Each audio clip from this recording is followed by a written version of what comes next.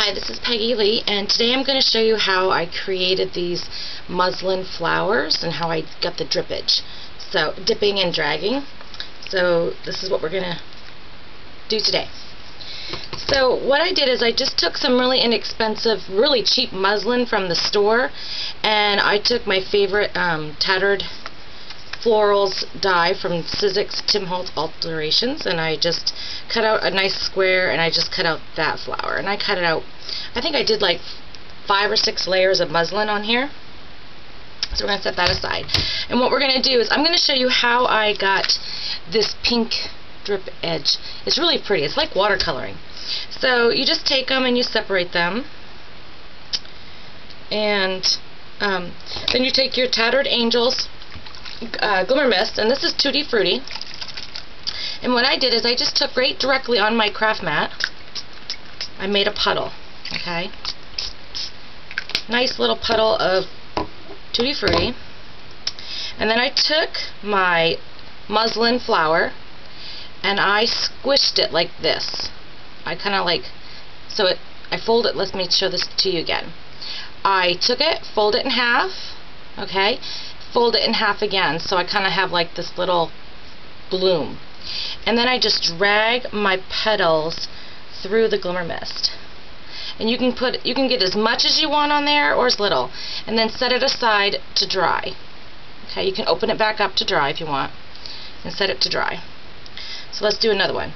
Take it, fold it in half again, pinch to grab the petal, to grab the center, so you have a little bit more control over the petals, okay? Drag through, okay? And then set it aside to dry. And let's grab another one. I think I might need a little bit more Glimmer Mist. Some more Glimmer Mist on there. Grab another flower, fold it in half again, pinch and drag. Dip and drag. And you can see if you need more on a certain petal or not. Set it aside to dry. So, I might as well do them all while I'm here. Alright.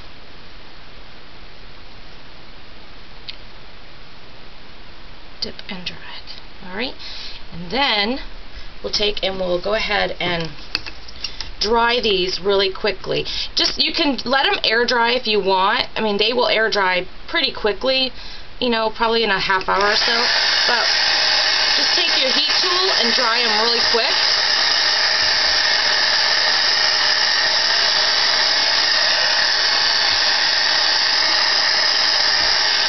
You can dry them in your hand as well.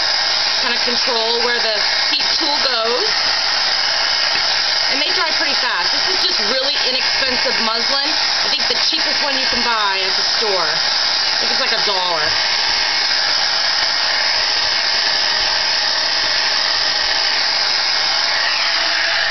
And there you have it. You have your cute little flowers. And the reason I like to heat set them with the heat tool, is because it kind of curls them up a little bit.